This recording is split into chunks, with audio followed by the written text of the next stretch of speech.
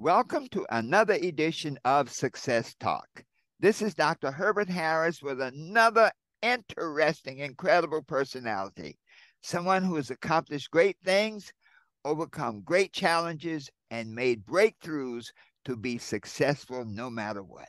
Today we have my friend, Veronica Carter. Welcome to Success Talk. Thank you very much, Dr. Harris. It's my honor and pleasure to be here with you. Well, Veronica, I love to talk with. The word politician is what's a better word? Elected official, an Elected elected official. official. Yeah. So, More representative. That people yeah. actually, my neighbors actually thought enough of me to elect me to represent them. So Okay. So an elected representative, but you know, in these times, it is so refreshing to talk to an elected representative who seems to be concerned about the people and what's going on. I try, but that's just who I am. It's how I was raised, and a lot of people ask me over the years why I do the things I do. It's part of my being, my faith tells me to act a certain way and treat people the way I would want to be treated. So to me, it's just, I hope, second nature. Mm, mm. Now, did you in your early years did you ever think of yourself as an elected official? Was that a goal of Oh, yours? no, not by any stretch of the imagination. Uh-huh, I think as a kid I wanted to be a lawyer, just like you. uh-huh. Yeah. I was fascinated by the law. I grew up in the 60s in New York City where there was a lot going on back Hmm. then, with the civil rights movement. Yes. And a lot of laws were being passed at the federal level, and I began to realize that the laws in general could change people's lives. They could make Hmm. people's lives better, or Yes. they could adjust injustices. And so I thought that, okay, that's what I want to do. I want to help people. I want to be a lawyer. I want to right wrongs. I felt like Superwoman or something. I want to go out and do all these great things. And I was always fascinated by history and Mm. politics and political science and current events and how government worked. When my parents passed away and I cleaned out their apartment and house and stuff, I found old newspaper clippings. I'd kind of forgotten that I actually in the sixth grade was on a model city council. Wow. Um, Go Yeah. figure. Yeah. But I wasn't on the council. I actually was, of all things, I was the union rep who was testifying to the city council. So I was the Mm. activist first, which is Hmm. about right the way my life worked out. So Hmm. yeah, Now tell us a little about your early years. You grew up in New York. I did. I'm a native New Yorker. I grew up in Brooklyn, a proud graduate of New York City Public Schools. Went to PS 91 in Crown Heights. I went to Meyer Levin Junior High School 285 in East Flatbush, and then Samuel J. Tilden High School, also in East Flatbush. Yes. And when I was at Tilden, I was at a magnet school for the School of Law, Politics, and Community Affairs. And, in New York City, high schools are the 10th, 11th, and 12th grade. Yes. And so in those 3 years, we took the equivalent of 7 years of social studies. And so I got to take classes in Intro to Political Science, Constitutional Law. So again, that whole I want to be a lawyer.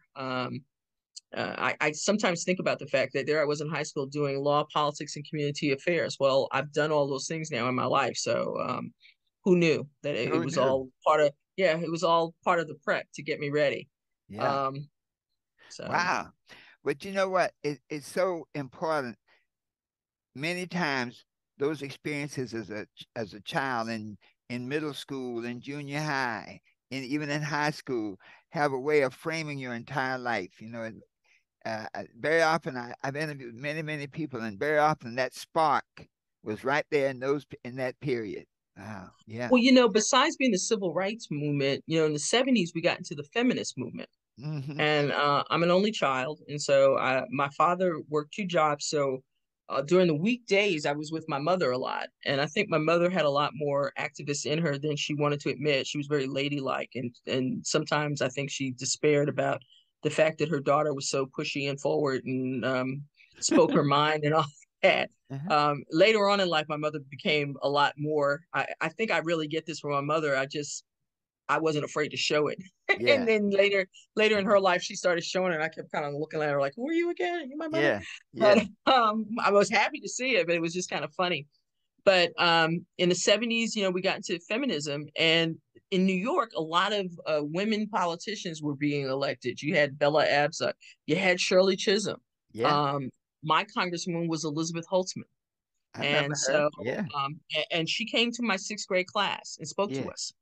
Wow. And so I was just absolutely fascinated by the fact that, here were these women, and you didn't see a lot of women in politics back Right. then, Yeah. regardless, and especially on a national Uh-huh. level. Yeah. And you didn't see a lot of women in charge of things. Yeah. Yeah. They were always the secretary or the administrative assistant, or they were doing all the work. They just Yeah. weren't getting paid, and they weren't getting to be the boss. Yeah. And That so the fact that recognition. yeah, and so the fact that you could see these women on television, and it really came to light during the Watergate hearings. Yes. That's when you got Barbara Jordan out Yes. there along with Bella Abzug and Elizabeth Holtzman, and you could watch them make grown men squirm in their seats. Yeah. Yeah. Again, this whole idea of law and making things right just really started to fascinate me. So Wow. I made up my mind I was going to go to college and major in political science, and my goal was to graduate from undergraduate and then go to law school. Uh-huh.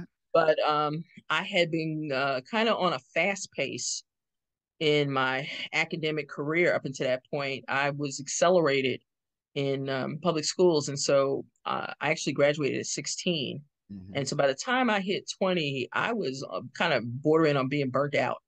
Mm-hmm. And I, in college, had decided I needed a way to make more money. I didn't want my parents. My parents had made me, even though I was an only child, responsible enough to know that I needed to like have my own. I needed to Yes. pull my own weight, and I had some academic scholarships, and they had some money saved up, and so I was very fortunate. Never had college loans, but I was like, well, how am I going to pay for this law school thing? This sounds Right. expensive, Yeah. and I want to be able to be on my own and show them I'm self sufficient. And I thought about joining the reserves Mhm. and making some extra money on the weekends. And I had an uncle who was in the army, and I always thought that was kind of cool. And more women were being recruited into the army. And the cool thing about being in the army as a woman was that people had to salute you. It didn't matter what sex you were. Yeah. And theoretically, it didn't matter what race you were. The Yeah. army had been integrated for a long time. It was kind of like Yeah. the great equalizer. Yeah. And when I went to college, the college I went to happened to have an Army ROTC program in it. So Mm-hmm. before I ever stepped foot on campus, I got this little card in the mail that said, "Hey, you could be a second lieutenant." And I was a little smarter than the average bear and said, "Well, it makes more sense to go in as a lieutenant than it does as a private. So Yes. maybe I ought to go learn more about this ROTC thing Uh-huh. and see what they can offer me." And I joined ROTC as a freshman, went on my first camping trip or bivouac. Uh-huh. My mother thought, this is a native New York, a kid from Crown Heights, Brooklyn, who lived in a Uh-huh. 4-story walk up.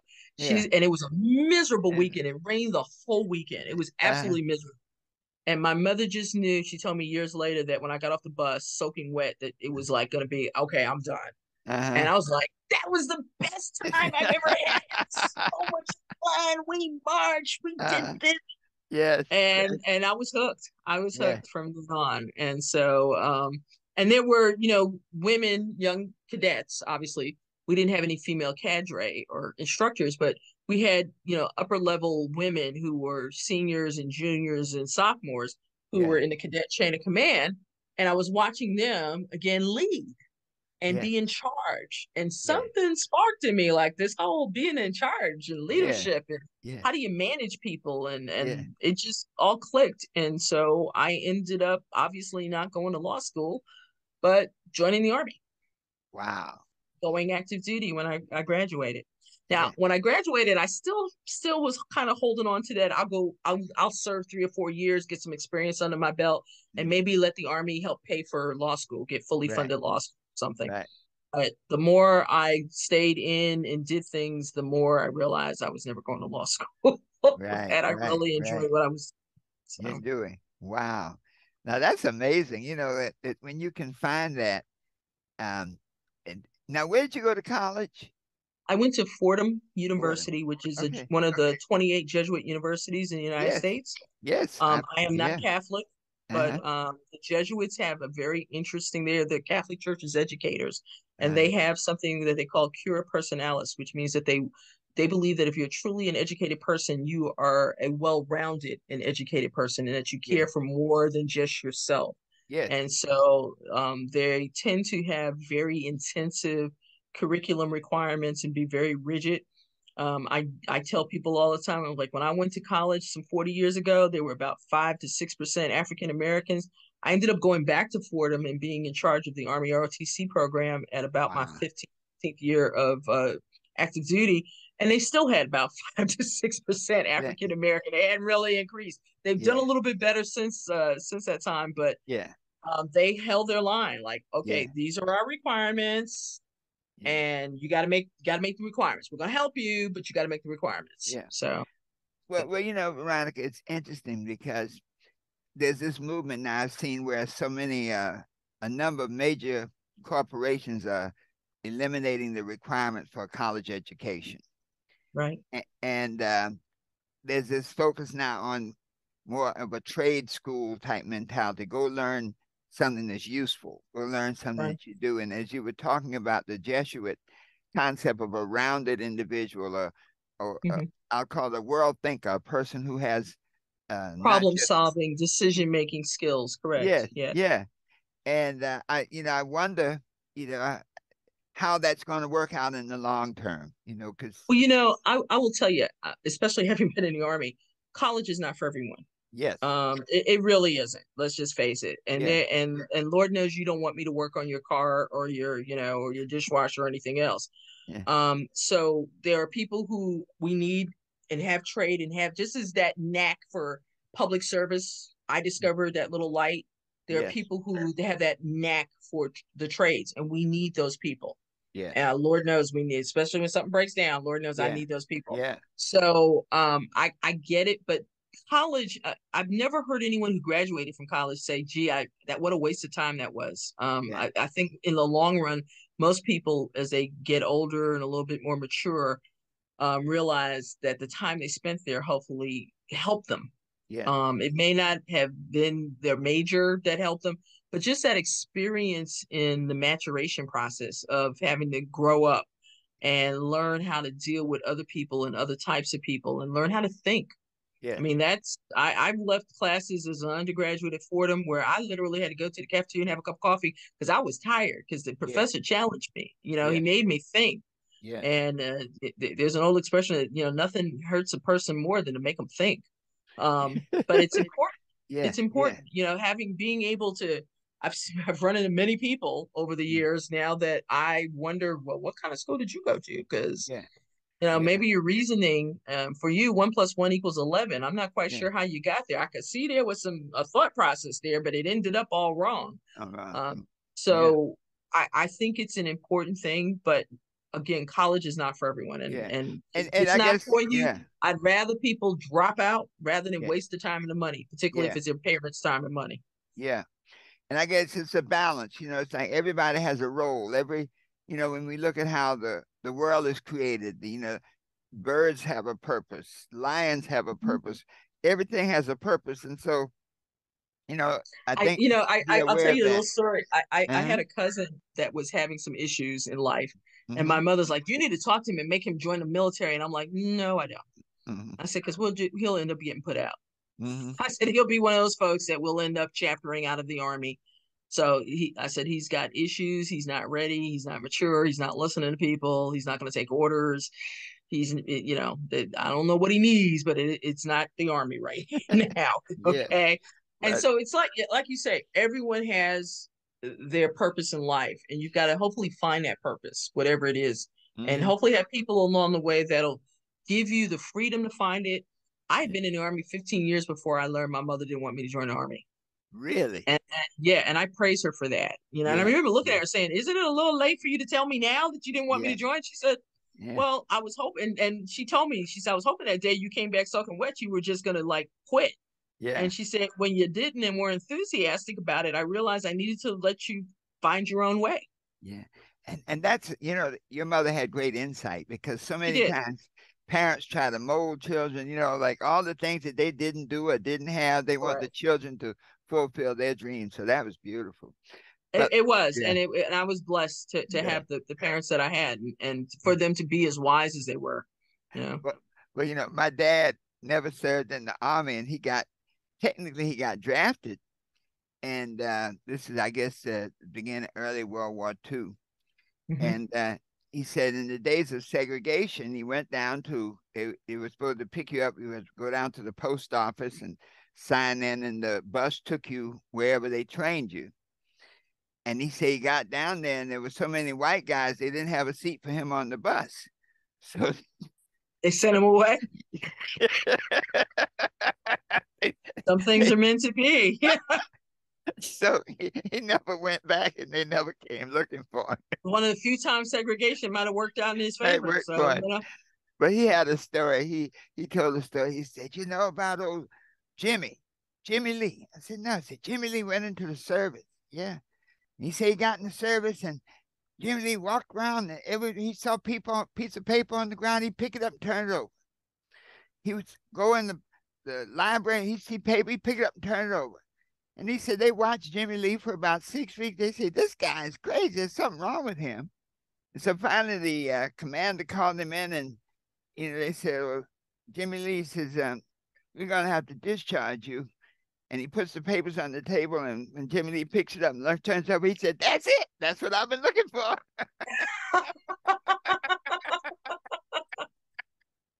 good story.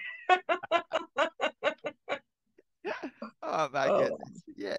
Now, as a lady in the Army, what were some of the challenges you faced in the Army? Well, it was a twofer because I not only was I a woman, but I was a black woman. Yes. And you can almost throw in the third part. I was a black woman from New York, Mm, and yeah, and I was in the officer corps. Traditionally, African Americans served as enlisted people. Even in the segregated units, the officers would be white, yes. and all of the enlisted folks would be black. And so to see a black officer in 1981 was not something. It was kind of a rare commodity, and to see a black female Yes. was even, so there was like almost like a cohort group of us who were learning as we went along. I think the Army caused me to make friends with people I probably would not normally have made friends with, but they Mm, were the only other black women there. yes. And we just knew that we needed to like try to stay together, Uh-huh. whether we liked each other or not, or had anything in common other than being black women, Uh-huh. because nobody else was going to look out for us. There were men who thought we didn't need to be there, Mm-hmm. and they were going to do everything in their power to ensure that we weren't. Some of those were white men, some of those were black men. Mm, Um, there were not that many women that were over us. You might remember the term WAC, the Women yeah. Army Corps. Yeah. The WACs were dissolved in 1979 and Okay. integrated fully into the Army. I was commissioned in 1981, just 2 years later. The first female graduated from West Point in 1980. And so these were years that the Corps, the Army's officer corps, was being integrated again, this Mm-hmm. time with sex Yes. as opposed to race. I think, and it's been 40 years now, more than 40 years. I think when I first went in, there was probably about 14% African American black officers in the entire Army. Mm-hmm. And so to see again, and that's across the board. And obviously, the higher up you get, the fewer You black get. officers the Yeah. fewer there will be between.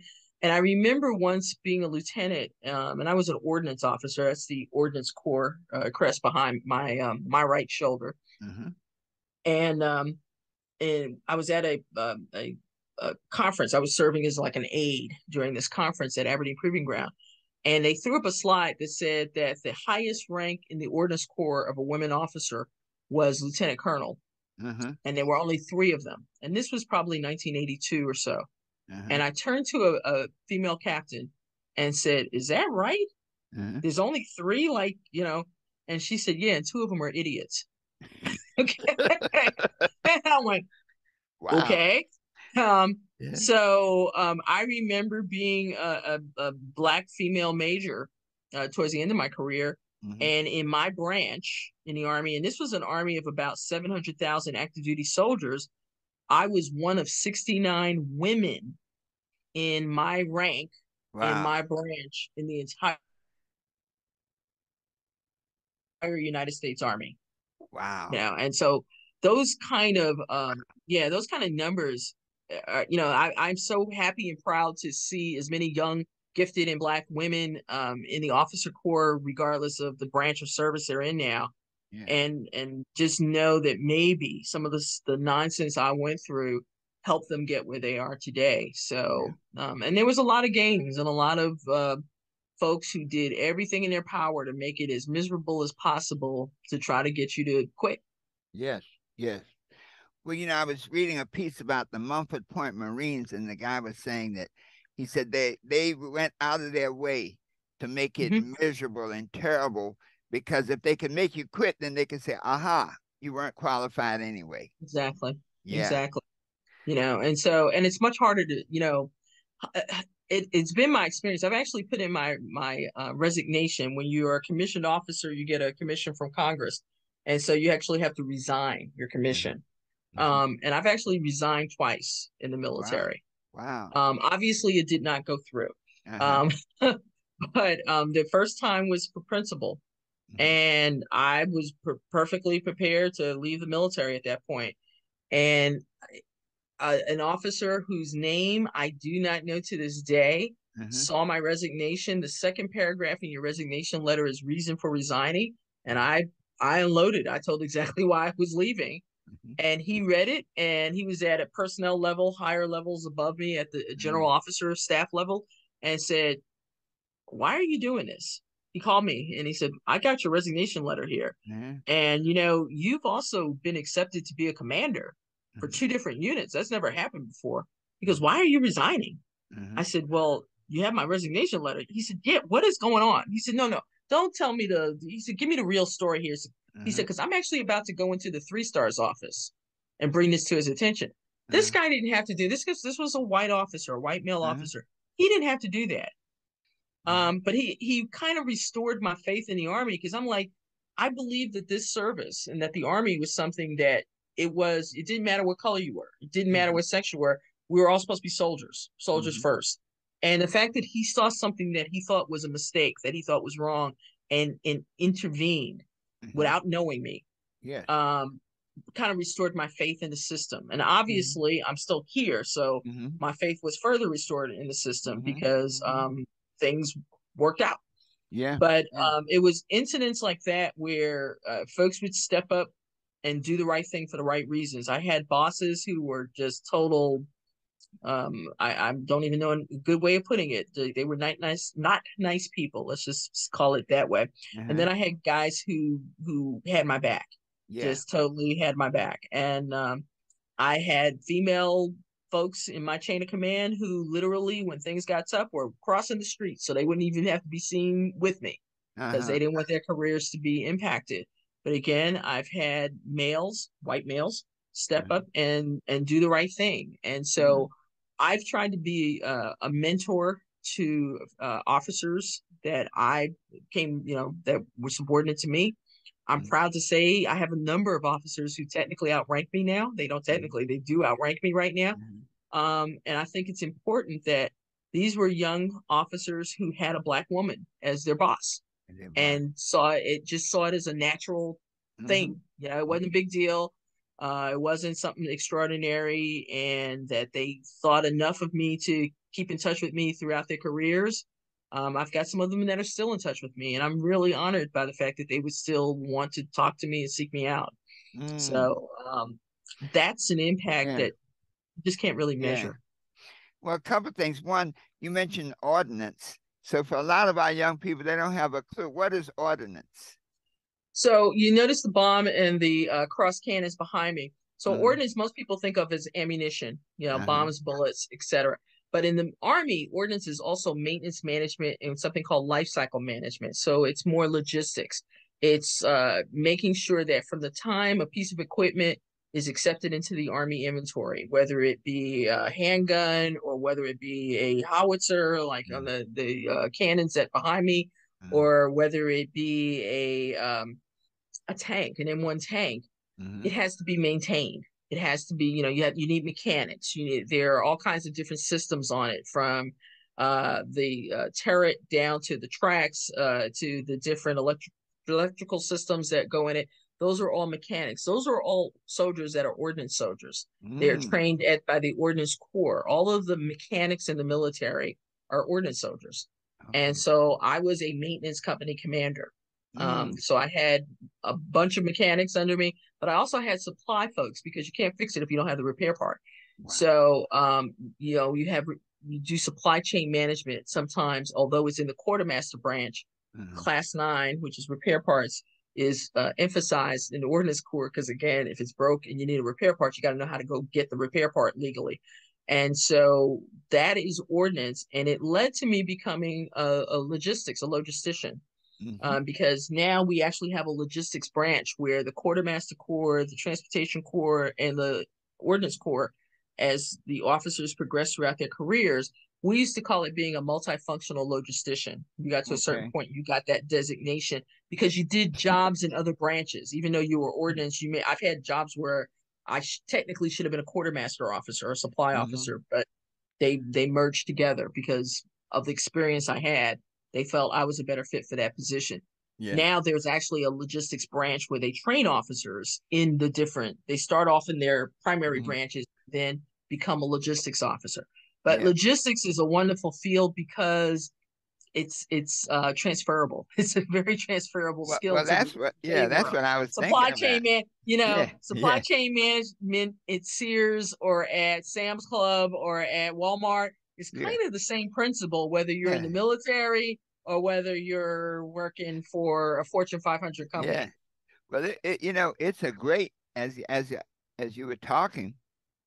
I mean, that's one of those skills you might not translate some of the shooting skills other than become a Mhm. police officer, but that's one of those skills that can really be learned and mastered in the military that you can transfer out and be And quite good it's at it because, yeah, it's incredibly marketable for your yeah, future life. As I used to yeah, tell some of my younger soldiers, one day you will leave the military. You will yeah, either retire if you spend enough time, or you'll decide it's time for me to leave, or the Army may decide it's time for you to leave, and you'll leave hopefully on yeah, good terms, yeah, or you'll die on active duty. yeah, But one day yeah, you will leave this, and the yeah, question is, what are you going to do when you leave? yeah. Beautiful. Now, just you may or may not be able. Is there any specific instance? Because a lot of times people don't.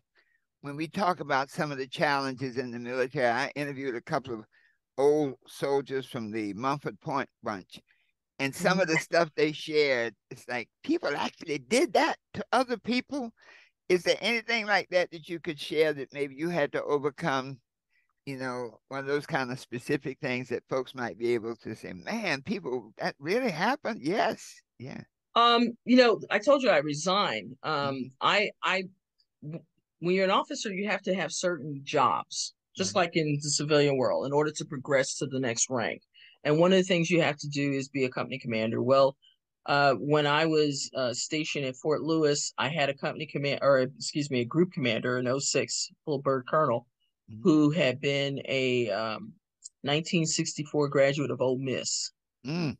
Okay. So I didn't get a company there. Yeah. Okay, Yeah. I'm Yeah. just gonna say. Yeah. Um, and I decided, well, I'm gonna leave and I'm gonna go try to go to Germany and see if I can get one there.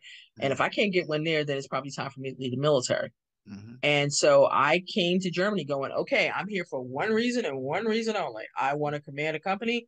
And if I have my choice, I realize I may not have my choice. I want to command a non-divisional maintenance company because it at the time was the largest company in my branch that the Army had. And I Mm-hmm. felt like if I was going to do this and prove to myself as much as anyone else, and unfortunately, as a woman and a woman of color, I had to prove to everybody that I could do it.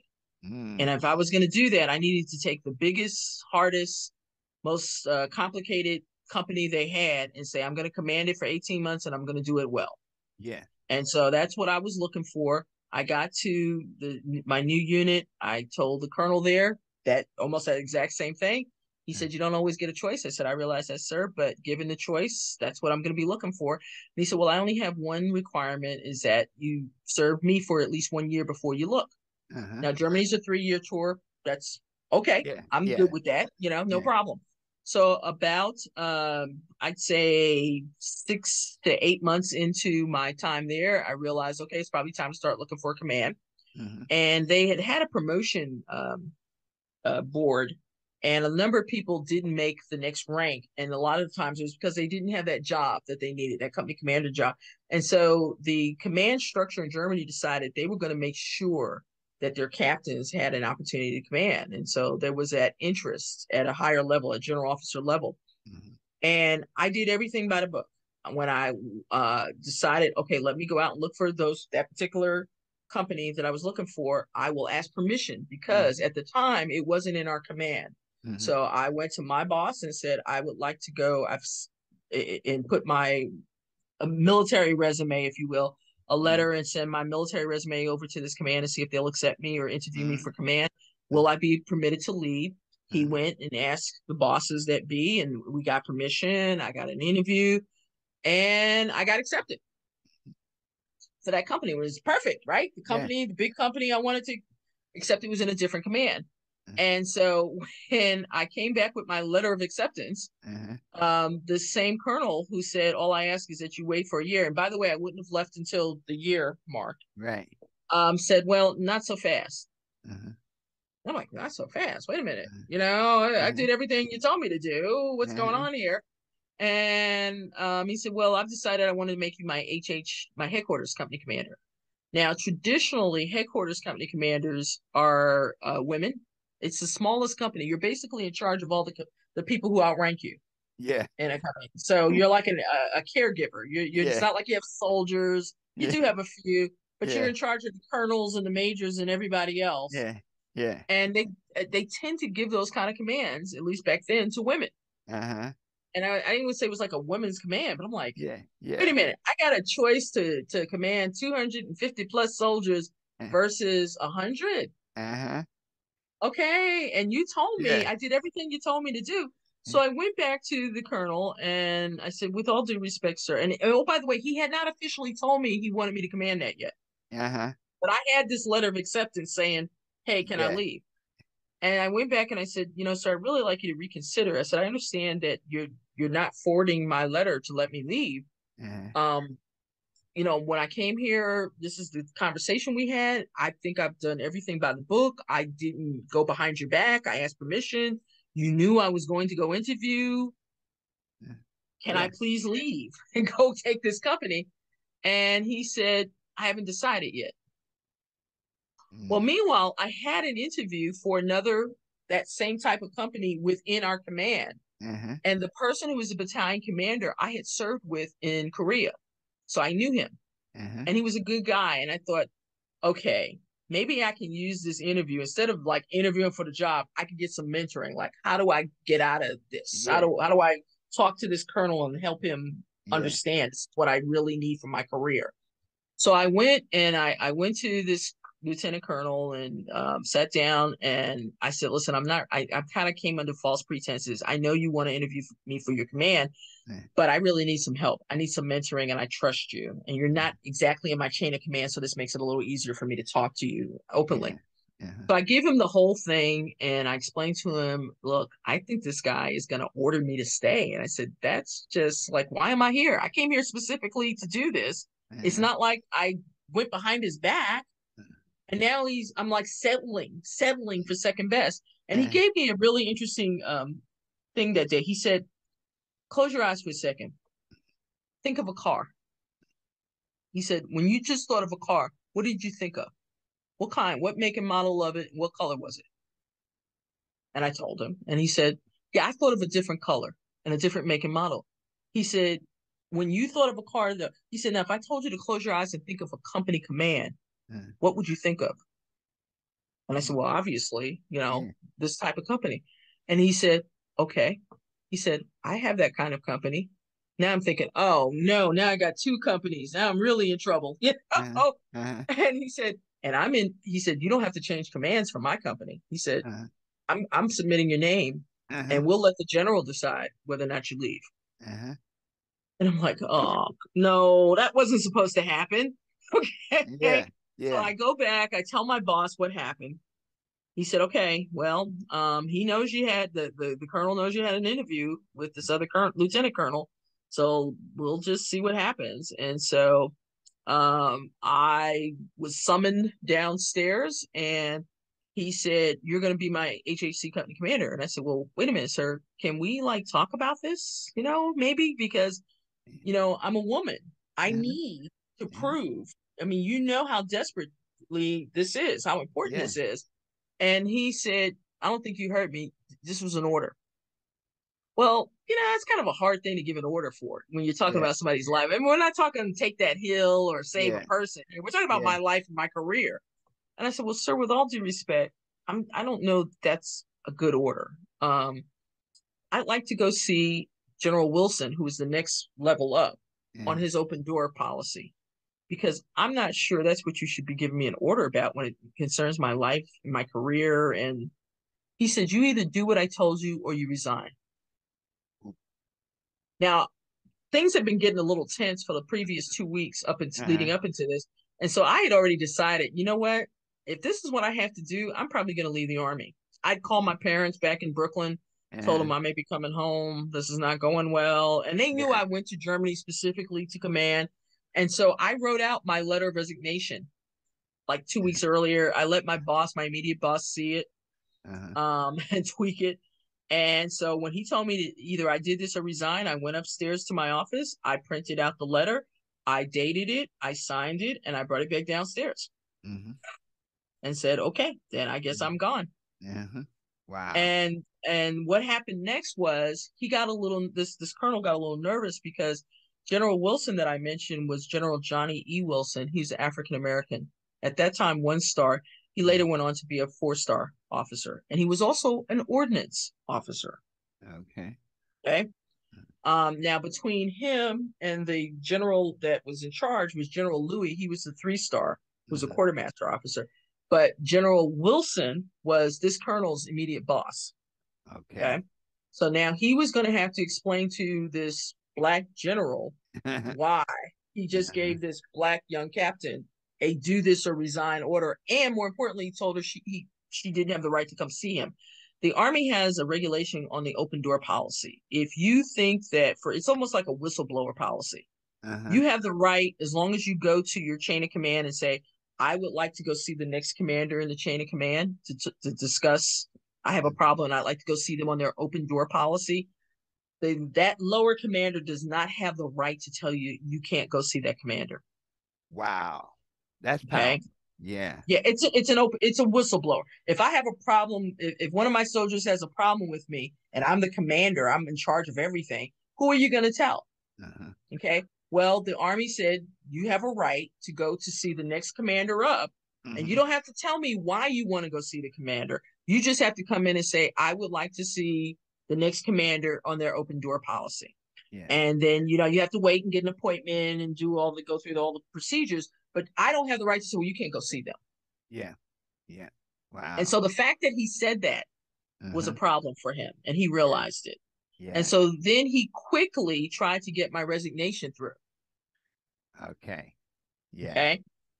He tried to say that I had gone to see all of these. I had gone to the second commander. Remember that second commander I'd gone to Yeah. ask for Yeah. advice from. That I had gone to see him without his permission or knowledge.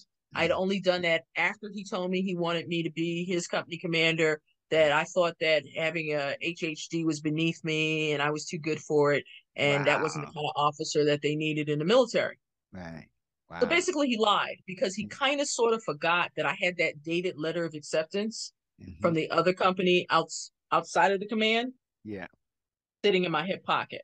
Yeah. Okay.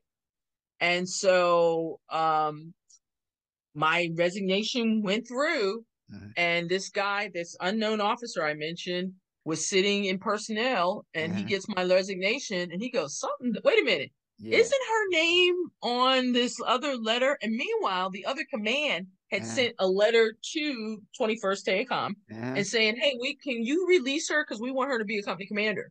So this one officer was like the nexus of all this personnel stuff. And he's like, wait, whoa. What do you mean you're resigning? I've got 2 commanders wanting you to be their commander. Yeah. And now I've got this letter of resignation that Colonel so-and-so is pushing through. Yeah. What's going on here? Something's wrong. Something's not right with this picture. Yeah. And he said, I've told General Louis, that's the 3-star general, 3-star, that something's wrong. We probably need to do a little bit more digging than this. He said, so I need you to tell me everything that's going on. So I told him. He went in, and then I got another call about an hour later. And he said, let me see if I got this right. He told you to write this resignation letter or resign. Yes. You asked to go see General Wilson on open door. Yes, sir. Did anyone know that? Yes, sir. Because I went to my boss and asked permission to go see Colonel, so-and-so. I'm not going to name his name in case he's out there. I went to and asked to see him, and he said, okay. And your boss would be willing to say that? I said, I think he would. I said, he stood by me. As a matter of fact, I told him to back away because he's a good guy and he's been standing by me. And I didn't want his career to be tainted by any of this. He said, okay, got it. And the next day, I got a call from General Wilson's office. Remember the Black 1-star? Yeah. Telling me to report to General Wilson that following day at 8:00 in the morning. Wow. And I'm thinking, I'm about to get my butt chewed out. Yeah. How dare I, do all this. My God. Yeah. And his office was a 3-hour drive on the Autobahn, which has no speed limits, from where we were located. So the whole way there, I'm just thinking, I don't even know what I'm going to say to this general who I'd never met before. Yeah. I'm like, good Lord, I'm going to, he's probably going to just put me at the position of attention, and I'm just going to get reamed. Yeah. So I got there, I reported, I went up to his desk, I salute, I report, reporting his order, sir. And he looked up and he said, well, Carter, I guess you're probably wondering why I brought you here for this little father-daughter chat. And I'm still saluting because he hasn't returned my salute yet. Yeah. And I'm thinking, father-daughter chat? Oh, okay. Maybe this isn't going quite the way I thought it was going to go. And so he saluted, he came in, he said, come here, sit down. And he sat me down in his office and we had a little chat. He said, now, I got your letter of resignation. He said, it's sitting over there on my desk. Now, if you want to call Jesse Jackson or something, you can call and complain against me. He said, but I haven't quite decided what I'm going to do with it because General Louis gave it to me to handle. He said, but I want to hear from you. Tell me about what happened. And so he spent about 45 minutes with me. He let me tell my side, the whole story of what happened. He said, now, what makes you think you need to have this other command? And I said, well, sir, realistically, I said, you're a black officer. Obviously, you've done well. You're a general officer. You know that we're going to be challenged. And I said, I felt like after what happened to me at the previous location, I needed to prove to myself I could do this. I needed to prove to the Army I could do this. And so I chose the largest company there was and said, that's what I'm going after. And I said, and I was upfront and honest. And I said, I felt like I did everything I was supposed to do, and I was still being told no. Yeah. Wow. And I said, and it's really subjective. I said, it wasn't even like in the order of he made it sound like he offered me something and then I went around. I said, no, I did everything right. And I'm still being slapped down. I said, if that's what the Army is, I said, if that's what the Army really is, I said, I'm wasting my time. I said, I'm not saying I'm too good for the Army or anything. I said, but this doesn't seem right. And he said, what if I decide to give you the HHC? And I said to him, you've spent more time with me than my boss, the colonel did throughout. I said, you actually sat me down and talked to me. I said, that's more than he's done with me the entire time this has been going on. I said, I'm going to honestly tell you, I'm not sure I still wouldn't resign, but I'd have to give it a lot of thought because I know that at least you gave it some thought. And he said, okay, you'll know my decision tomorrow. Wow. Dismissed. And the next morning, my boss was standing in the hallway waiting for me, and I got there early. And I said, what's going on? He said, we've been summoned down to the colonel's office. Okay.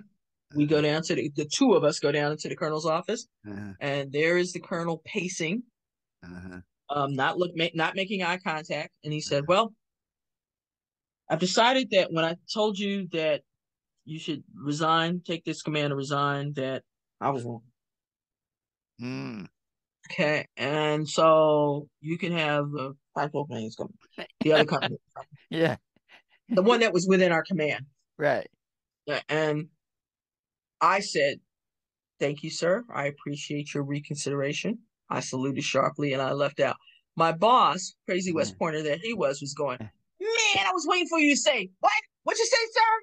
What you do?" And I'm like, "You can get away with that." I said, "You're a Yeah. white guy. I Yeah. can't, Yeah. Yeah. I'm not gonna make the waters Yeah. any more murky than they are. Yeah. I'm just Yeah. gonna happily take this and get the heck up on out of here as quickly as possible." And General Wilson called me about 3 weeks later. I was already starting my change of command inventory, and just said, "Have you gotten your officer evaluation report, my report card?" Yeah. And I said, "Yes, sir." He said, "Did it look okay?" I said, "Yes, sir, it did." He said, "Okay, I just wanted to make sure." Mhm. Wow. He said, "Now don't disappoint me." And I said, "Don't worry, sir. You won't have that's not gonna be a problem for you." Wow. Uh, So that was probably the most tumultuous month and a half of my life in the yeah. military. Yeah. I again didn't know, and literally, I had people in my chain of command avoiding being seen with me Yeah. because they didn't want that colonel to look out and see them chatting with me and thinking that they were taking my side or offering me Yeah. advice. The Yeah. only one that stood by me was my immediate supervisor. Mhm. Um, Yeah. I'll name him Major Tom Nunn. He went on to be Colonel Tom Nunn, good guy who Yeah. did the right thing for the right reasons. Wow.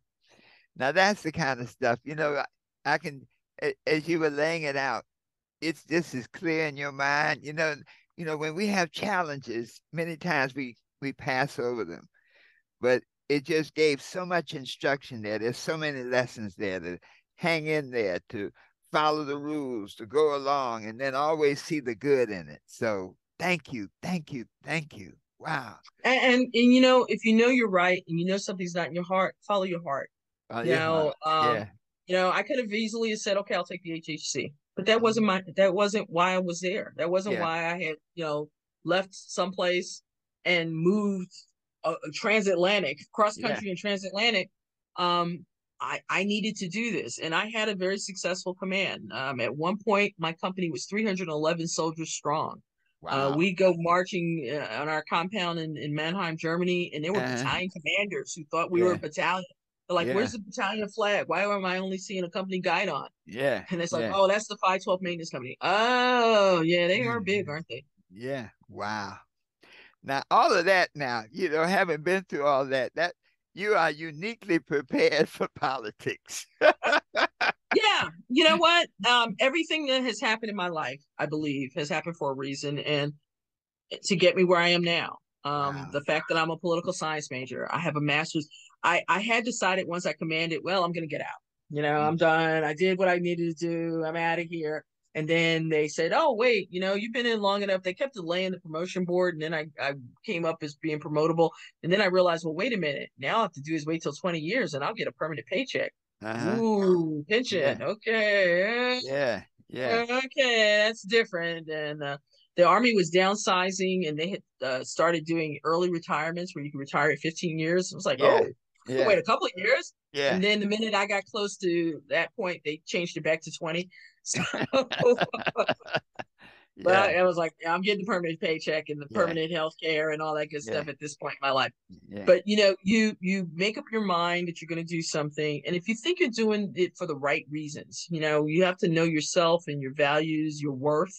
Yes. I think we as women in particular, but we also as people of color who've been subjugated for many, many years, sometimes we don't realize our worth, Yeah. what we're capable of. Yeah. We accept jobs or pay that Yeah. is less than someone else who may be not as well educated, not as experienced, and Mm. yet they're making $20,000 more than you are. Yeah. And it's all about knowing who you are, what your worth is. I've been in positions where, since I've retired, where folks have questioned the position I was in. Hmm. And they're like, "Well, why do you do this and why do you do that?" And this was actually asked me of a woman of color who Hmm. was a subordinate. She's like, well, you don't do this and you don't do this and you don't really hang out with us. And I said, well, I'm management. It would be inappropriate for me to hang out with you. Mm-hmm. I said, Mm-hmm. but my door is always open. You can come. And I said, the fact that you're having this conversation with me like this means that, I'm Yeah. approachable.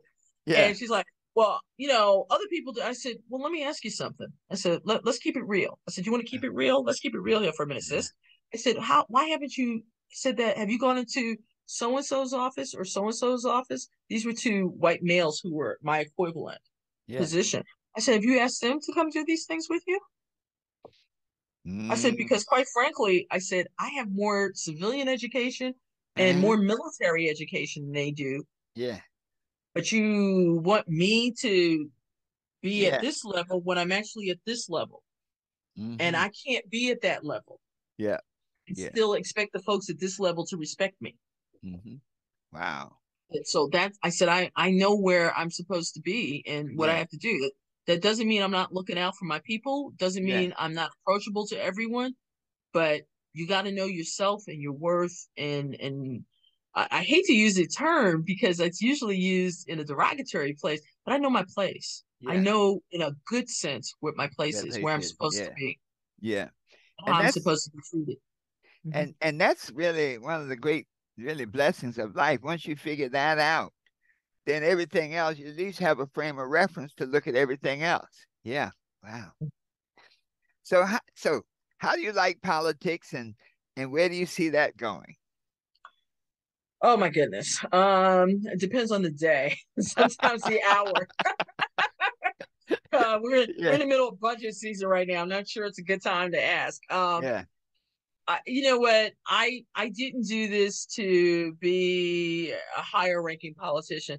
I love being at where I think the rubber meets the road for politics, being at the local Mm. level. It Yeah. reminds me almost of being a platoon leader in the army. Like I have instant gratification. Yeah. People want a pothole fixed, we can get a pothole fixed. Yeah. People want more policing, we can get more policing. People want a change in the culture, we can do those things. Yeah. And so this is a level of politics where I can still walk into the Piggly Wiggly or the Harris Teeter or the Walmart here, and people can approach me and ask questions. Yeah. If I'm in Raleigh or I'm, God forbid, in DC or something, that's Yeah. usually I may never ever see the true outcome of something I've worked really hard on. Here, Yeah. that's not necessarily the case. So I like Mm. this. I like Yeah. being home. I like doing things for my neighbors, and being the representative for my neighbors. Yeah. Hopefully they still feel that way. Yeah. Um, we may not always agree, but as I told them, I'll always be truthful, and I hopefully will always be approachable, and we could agree to disagree. Wow. Wow. Well, you have had such a career. I tell you, Veronica, and I'm glad we took the time to go into it because, you know, ROTC has been so many of my friends over the years, that has been a way to really take them to that next level. A lot of times you graduate from college and you still don't know what you're doing or where you're going. And to have that sort of predefined direction can be very helpful. I've had some friends who that was the turning point in their lives. And so, yeah. Mm. Yeah, I think if you had given me a choice of branches, I would not have picked ordnance. They gave me a choice. I did not pick ordnance. It was selected for me. I'm Uh-huh. glad. I never ever would have thought of doing logistics, but Right. I'm very pleased with what happened. Obviously, good Lord knew best Mm. and put me where I was supposed to be to get me ready. We have a very robust budget in our Yeah. town, our little town right Uh-huh. now, but I have personally managed budgets that were 5 times what we currently have, at least Yeah. 5 times. Yeah. When I was at Young Company Commander that I fought so hard for, my budget was $138 million, and that was in 1987. Wow. And so, that was, remember I said we had to have supply parts, you had to have Yeah. repair parts to Yeah. fix things. Yeah. Yeah, we fix things like M1 tanks. We fix microwave vans. We fix things that were very expensive. I have managed to get supplies from the United States to Korea overnight. Apache engines that were Parts. worth, Yeah. yeah, Apache Yeah. engines that were worth, $500,000. I've gone on to, when I retired from the Army, I worked for the United Nations Department of Peacekeeping Operations as a Uh-huh. logistics officer. And Yeah. I've managed to get logistics sent from our warehouse in Brindisi, Italy, to war-torn countries in Africa. Wow. So those are all things that are like instant gratification. Yeah. And excuse me, let me fix that. We're going to stop for a second here. My mute.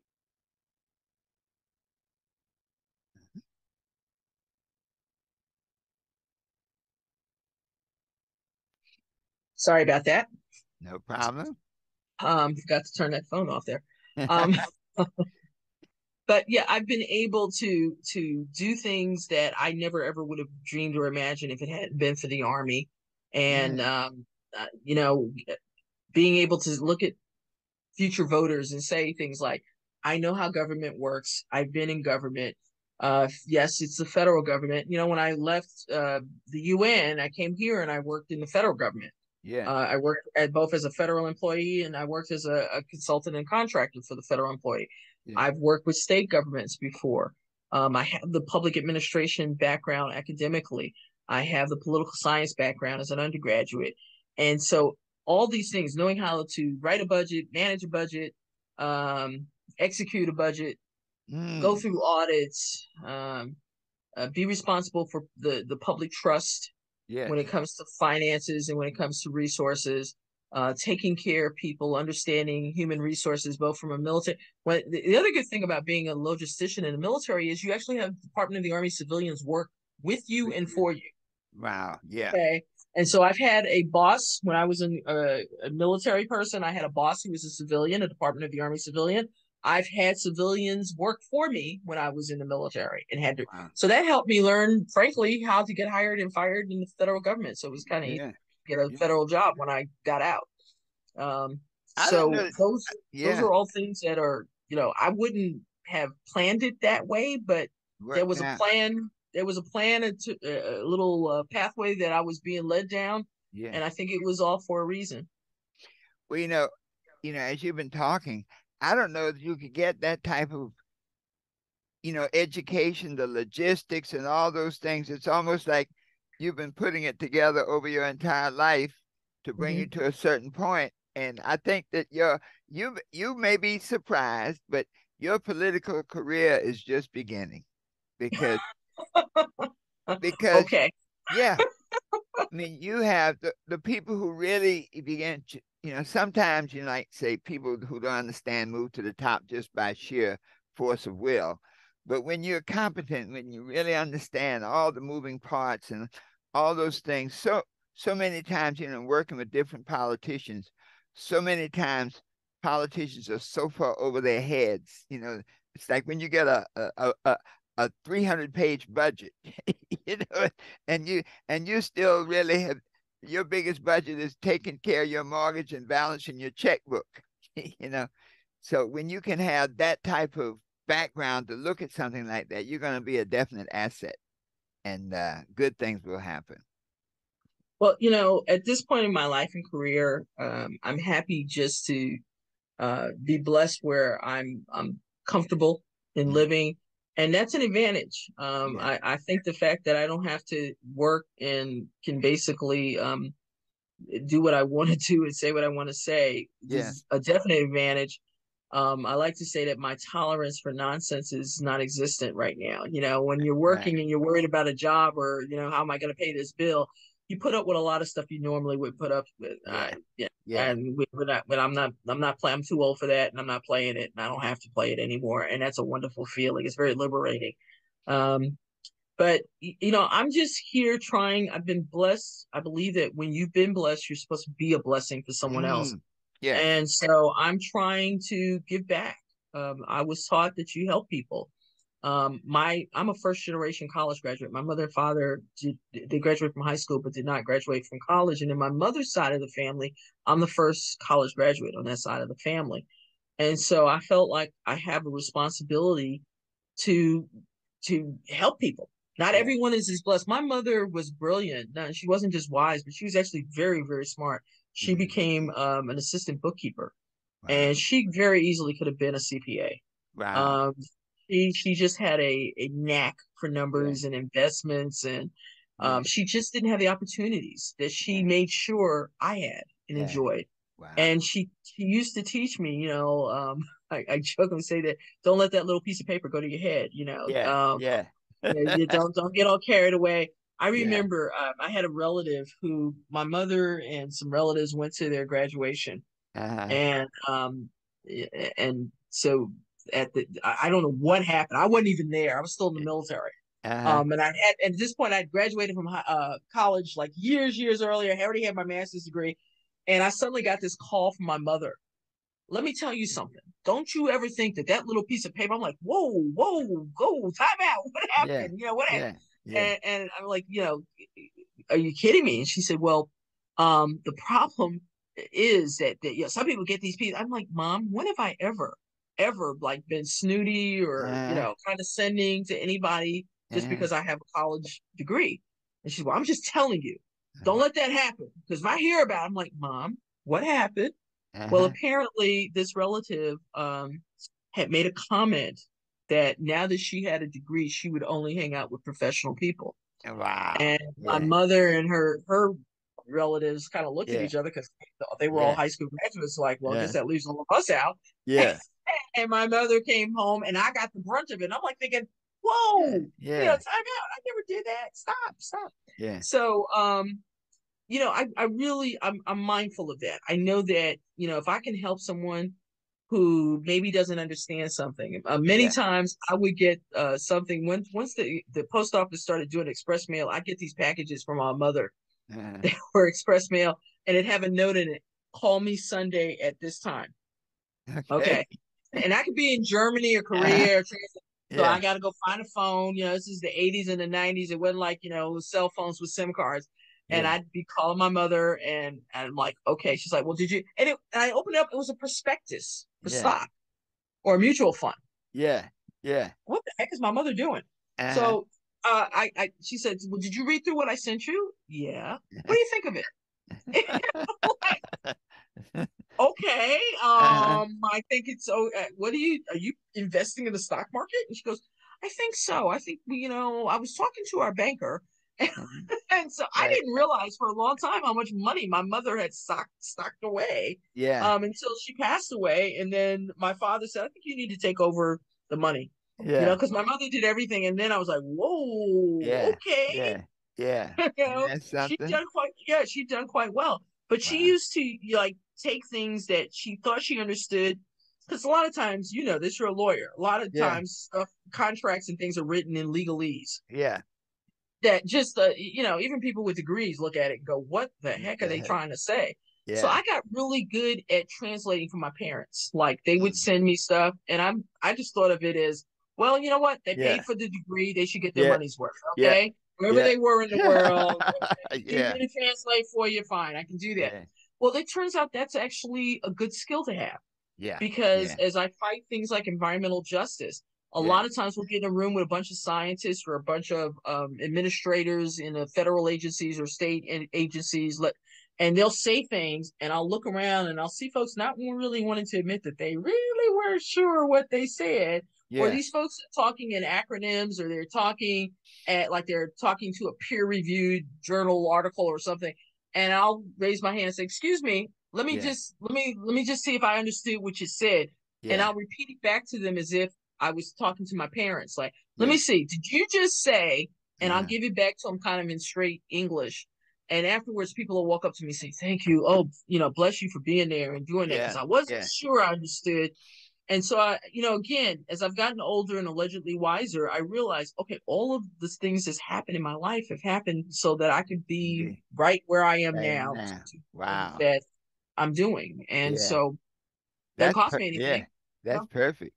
Well, when you look back now that you like sort of put it all together and you look back to the young lady who was coming out of Samuel Tilden and getting ready to go into college, what advice would you give your younger self? Ooh, that's a good one. Um, don't be afraid. Mm, Don't be afraid. Go for it. My mother always said not everybody is as strong as me, but there were many times I didn't do something, and I think I sometimes I wonder, hopefully with not too much regret. As I got older, I started stepping out in faith and doing a lot more. But there, in my younger self, I think sometimes probably because I didn't have those mentors there, my Yeah. parents hadn't experienced it. I had one mentor who's my godfather, great guy. His name is Ronald Moss. He went to high school with my mother in West Virginia, and because he had gone to college, was worked for the federal government, and was Army ROTC. Turns out, as divine intervention would have it, he was a guy I could go to and talk to and ask questions of, and kind of use as a sounding board for things that Yeah. maybe my parents just didn't have the experience base. They were wise, but they just didn't have that experience of this is what happens in college, or this is what happens in the army, that kind of thing. Yeah. But I didn't have as much of that as there exists now for Yeah. folks. And I wish sometimes there were a couple of bosses. That guy from Ole Miss, I wish I dealt with him differently. Uh-huh. I, Yeah. I wish that I had challenged him. Yeah. Obviously, when I challenged the second guy who took me on, and I Yeah. just said, "Well, I'm, you know what? Yeah. You want me to do this? Fine. Yeah. Yeah. I don't Yeah. care anymore. I'll just leave." Yeah. It all worked out. What if I'd done that with the first guy? Yeah. Yeah. I'll never know. And could Yeah. I have prevented him? I'm sure he went on to mess with other people's lives and Uh-huh. careers. Yeah. Could I have prevented that if I'd Mm. stepped up? And so those are things that I sometimes wonder about, and I guess I could look back on with regret, but I just didn't know, and there was no one to teach me at the time. Wow. And Veronica, that is so critical. So many times that one person, like you say, that who can give you that outside of the box guidance, that experiential guidance, who've been where you're trying to go, who understand the game. So that's powerful. The Now, support, yes, let's yeah, be there. Just yeah, like that one lieutenant colonel who stepped up and said, "Hey, I'm about to take this in because yeah, something's not right."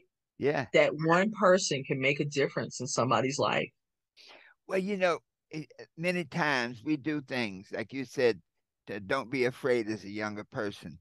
That many times we don't know the outcome. We don't see we just say, hey, this is what my rudder, if my life is a ship, this is what my rudder tells me is the Mm-hmm. right thing to do, to steer left, steer right, to do this.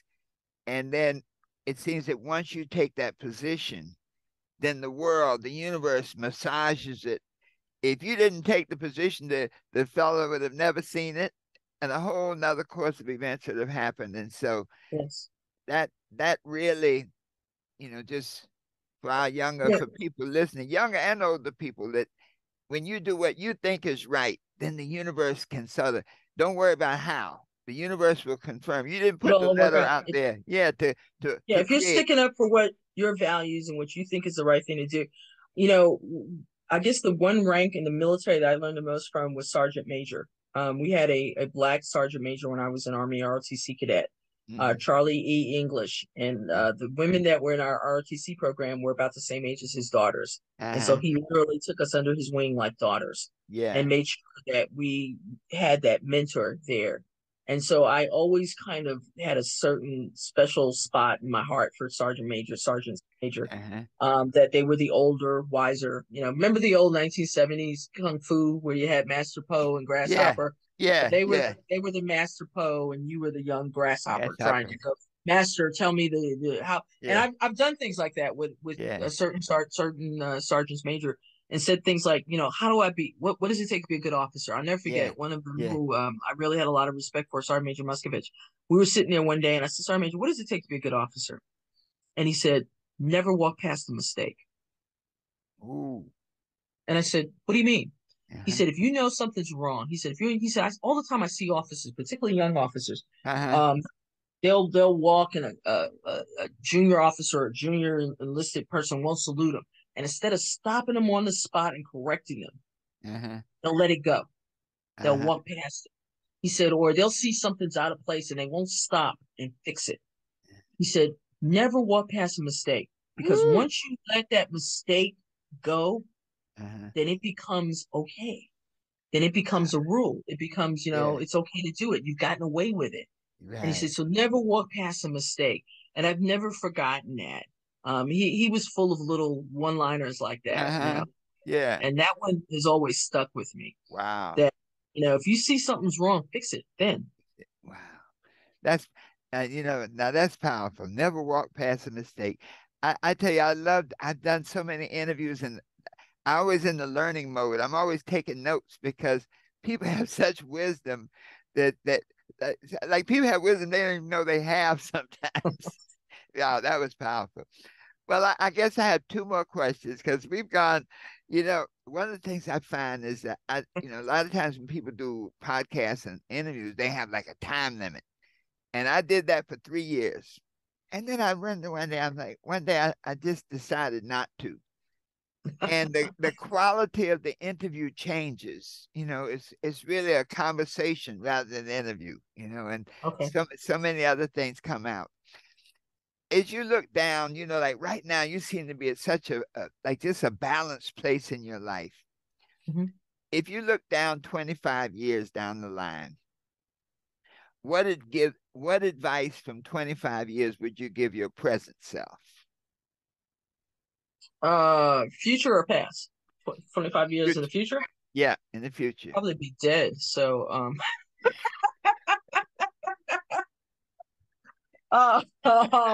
if I'm still here, Uh-huh. probably say they take better care of yourself.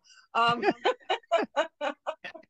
um, I kind of I think I am in a balanced place in my life, and I like to think I've learned a lot of lessons. Mm, And not walk.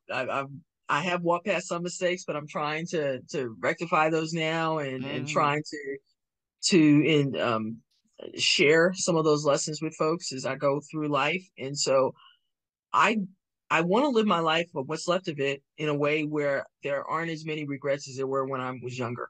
That I don't say, mm, gee, I wish I had done this or I wish I had done that. I mm. think I'm doing that now. It's sometimes difficult. It's still a challenge sometimes to take that first step, that leap of faith. Yes. But I think I'm in a better position mentally, emotionally, fiscally, uh, uh, that it's not as challenging or scary as it once was. And so I don't know 25. I just hope 25 years from now, when I'm still alive and in my right mind, Mm. and that I can sit back and go, okay, that was a good ride. Yeah. If I had to end it, if I knew tomorrow was it for me and this was the last day, I could Uh, honestly look back and say, you know what? yeah. It Uh, was a great ride. yeah. I have seen things and done things that I never ever would have imagined as that little pigtail little girl going to PS91. Wow. Um, so I've got no regrets in anything Wow. that's happened. Now let me tell you, that's powerful. To live It no is. regrets. That's It powerful. really is. I mean, I Yeah. know I've made mistakes, and Yeah. like we said, there are things I should have done differently, but I can't go back and change them. So I'm not gonna fret over them. I'm just gonna Yeah. hopefully learn whatever I can from it Yes. and move forward. And if I can't fix it, maybe I can prevent somebody else from making the same mistake. Yes. Wow. Um, Wow. so That's that's it. powerful. Well, Veronica, I have enjoyed this interview. I have learned so much. And I thank you so much for sharing from your heart, really. I mean, because there's one thing anybody listening is going to feel your heart speaking. And You know what? I don't know any other way to be. I look at some people, and I know there are people who have other faces. That's something else I learned. You got to be yourself. It yeah. takes too much energy to try to be anyone else or try to please anyone else. Just I joke sometimes with people because they say, "Well, don't you're alone a lot?" Or I said, "I like me." Mm-hmm. Mm-hmm. Okay, I'm an only Yeah. child. I Yeah. have no Yeah. siblings, Yeah. I'm Yeah. divorced. Unfortunately, I have no kids. So Yeah. yeah, I've learned to like me. I think I'm a nice person. I can get along Yeah. well with me. Wow. I Wow. can entertain myself quite well. Yes. Or I have friends I can call Yeah. from 30 Wow. and 40 and 50 years ago. Yeah. So, um, I think you just have to be able to get to that place, whatever it takes to get to that place where you like you Yes. and you're comfortable with you wherever you are in life. You Yeah. may not have a lot of material things, Uh, but you don't really need them. You just need to be comfortable. You need to wow. be happy. Yes. Well, I tell you, today I think we have. Well, I guess I always like to close an interview. I say, well, is there anything else you'd like to add? 'Cause- I think I've said enough for now. Again, if folks just go, I will say one thing. I want everybody to vote, and that's kind of a pet peeve of mine. I remember being a little girl watching the attack dogs, the German shepherds, and the fire hoses of people. Our parents and grandparents and great grandparents fought too hard. One of the best things I found on Ancestry DNA was a voter registration card from like a great great grandfather in the 1900s who literally had his mark as his signature for his voter registration card. But there he was in Chambers, Alabama, voting. And I was so proud of that. Like, Wow. wow, Yeah. even Yeah. then, my family was like doing what they were supposed to do. Wow. Um, Go vote.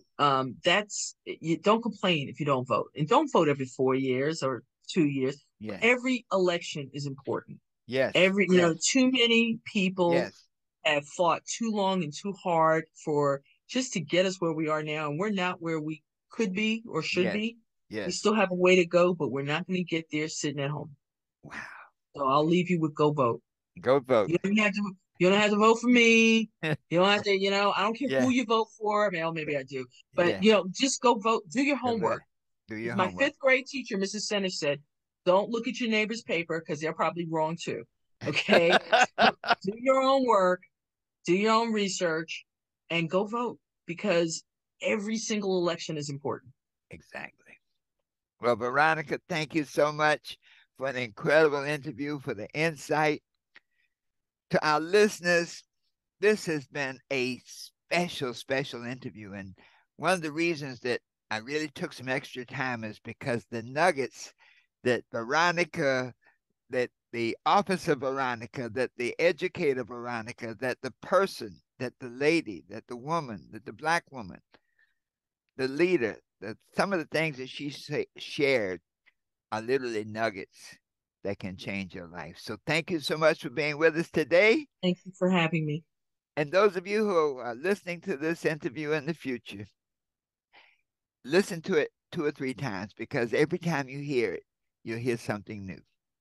When you can take the principles that you hear in these interviews, these really lifelong principles that have helped so many people, then you can truly be what you want to be, do what you want to do, and have anything you desire, always knowing that the best is yet to come. And so it is.